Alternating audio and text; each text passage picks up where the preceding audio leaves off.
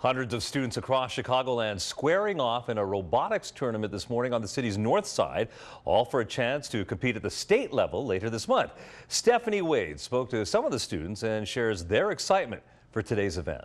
Students are putting their skills to the test today. Teens from 23 different schools in the Chicagoland area, including Chicago Public Schools, both private and suburban schools, are all competing in this robotics competition.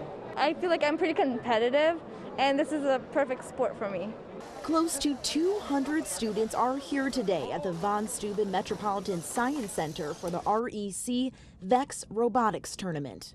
They're robots that are programmed to do specific tasks to win the game, to maximize scoring. From grabbing different objects, elevating items. My robot personally picks up 2 mobile goals, and then it puts it on the balancing platform. These robots often take months to make. Just a lot of trial and error, a lot of iteration, a lot of actual engineering.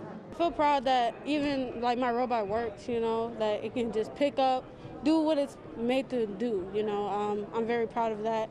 3 winning teams will advance to the state competition later this month, learning not just technical skills, but also teamwork, perseverance, communication, things that can help prepare them to be college ready. Robotics has influenced me to go into mechanical engineering for sure. I want to be an industrial designer, so it has, engineering, architecture, all that, and I feel like that just helped me a lot.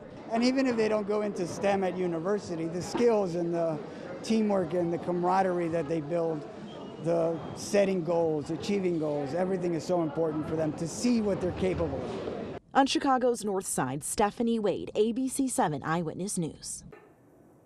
Hey, if you like that video, be sure to subscribe to our ABC 7 Chicago YouTube channel.